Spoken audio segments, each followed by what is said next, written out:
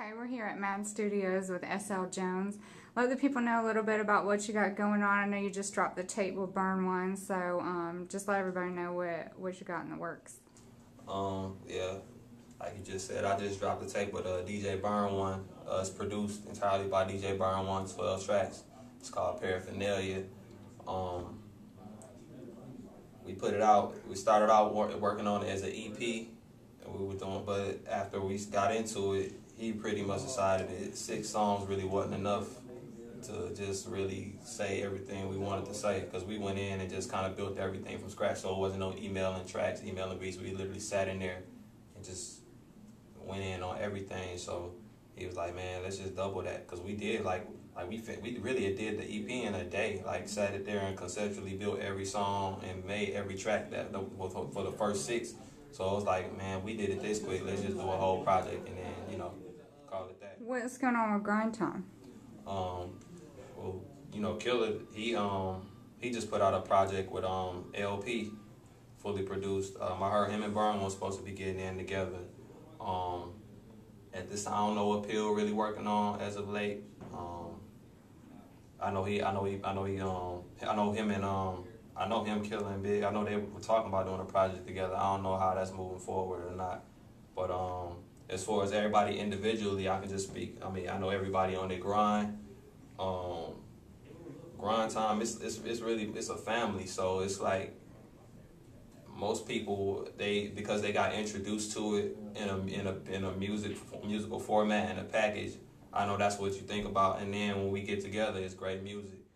We got a country rap tunes theme kind of going today, so let the people know, like, historically, like, what are some of your favorite country rap tunes? Man, I like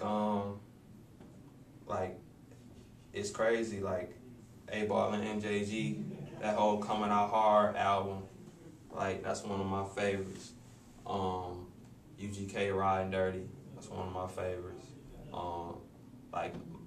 My older brother used to play, most of my older brother, I'm from Little Rock, Arkansas, but my older brothers, they from Texas, so when they would come and they would, stay, with us from time to time, they would always play, I wouldn't hear nothing regular speed, everything I heard was Screw. So I remember I would be waking up getting ready for school, and he would be playing Diamonds and Wood, but it's Screw, you know what I'm saying? So I knew Bun B verse, I still know Bun B verse by heart, you know what I'm saying? Just because I used to, every morning we woke up to Diamonds and Wood, you know what I'm saying? It's kind of but I mean, they play everything Screwed. I'm talking about they play Blackstreet Screwed, they play anything, regular music, R. Kelly, I never heard it, fast speed, you know what I'm saying? Yeah, so really it's a lot of UGK, A-Ball, and MJG. What's crazy, 666, because they so close. I mean, I was listening to all that old Memphis stuff, Tommy Wright III, Tom Ski Mask, of course, Player Fly, Skinny Pimp, Gangsta Black, Gangsta Pat, man, the list could go, it'll keep going. That's all I listen to. And then by the time I got introduced to East Coast music, that's when I wanted to rap, you know what I'm saying? So. All right. Well, before we go, let people know what your Twitter is or where they can hit you up at, all that good stuff. S.L. Jones. I got music.sljonesmusic.com, and that's my Bandcamp. That's where you can just go get anything that I do. You can go there and download it. I mean, other than live mixtapes and other sites like that.